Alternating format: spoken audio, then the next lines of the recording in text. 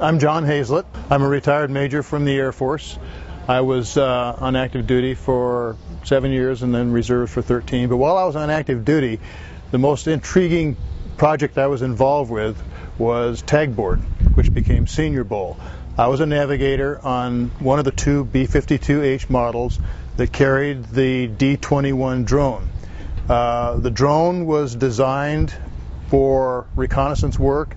After Gary Powers was shot down, we didn't want to send anybody else over if possible. So the drone was created and developed by the Skunk Works, Lockheed, the same people that built and had the A-12 and the SR-71. Initially, the D-21 drone was mounted on the back of an A-12, and it was launched from there at Mach 3. You had to get up to Mach 3 to get the engine started in the drone. But there was an accident. They stopped using the SR-71, and they switched over to using the B-52s. We carried two of these, one under each wing. Most of the flights were functional check flights to check all of the systems on the drones, but I was involved in one launch flight, a test flight, which was quite exciting, because once we dropped this, there was a rocket booster on the bottom of the drone that ignited, took the drone up to Mach 3. The rocket booster would drop away, and the drone would go on its course, pre-programmed course. After the flight was finished, the drone would come back into friendly territory. It would eject a hatch, which contained a very high-definition camera, and for back in the 60s, that was saying a lot.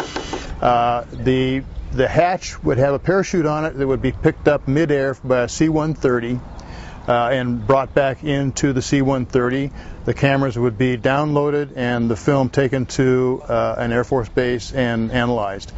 For the drone itself, after the hatch was dropped, it would self-destruct over the water someplace. So there were many test flights. I think there were 13 test flights. I think there were four or five operational flights that took place. None of them ever yielded anything of value. For one reason or another, the flights did not come off as planned. Sometimes the drone itself would go off course and crash. One time I think it crashed in Russia.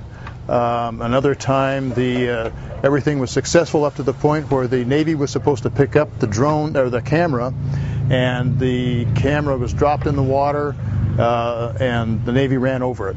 So that was lost. So the program was ended in, I believe, May of 1971. But it was a very, very sophisticated system, well ahead of its time, and I'm sure a lot of the technology that was developed at that time led to what's being used today.